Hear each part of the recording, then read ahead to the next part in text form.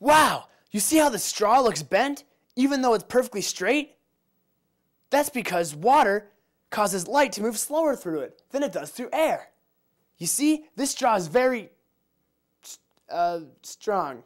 Okay, well, this is strong. You see, does not bend, but if you stick it in water, it does the exact same thing. It looks bent. Again, that's just because light moves slower through water than it does through air. As the light slows down, it changes direction, and that's why it looks bent. Next time you're at the pool, take a look at your legs.